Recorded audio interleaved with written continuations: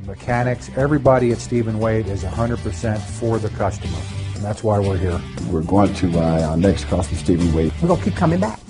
Experience a far better way to purchase your next vehicle at Stephen Wade today.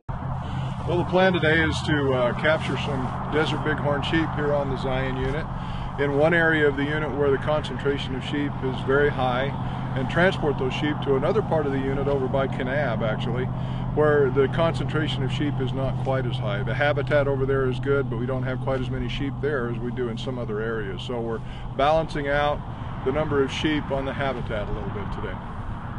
What we're trying to do is capture 20 sheep and move them within the unit. We're trying to reduce local densities to try to address disease concerns.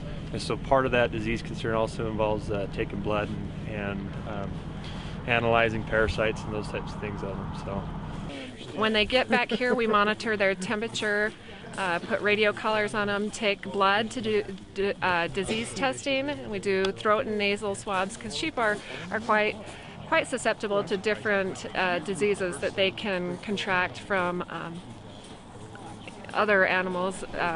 We have to be very careful with bighorn sheep to keep them away from domestics. It's not detrimental to the domestics, but wild sheep are very susceptible to different diseases.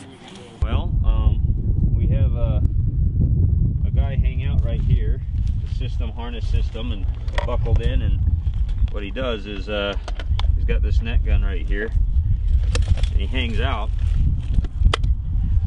and shoots a net just like so, and he'll shoot that onto a deer. The net splays out with 4 weights, goes over the top of a deer, and if everything works out right, it'll tangle it up.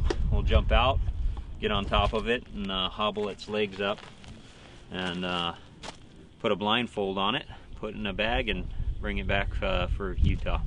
The funding comes from the conservation tags and donations.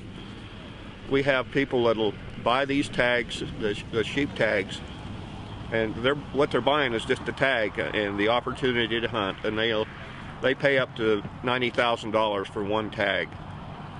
And so you get 50 sheep from Nevada. That's a lot of money potential money that we've raised.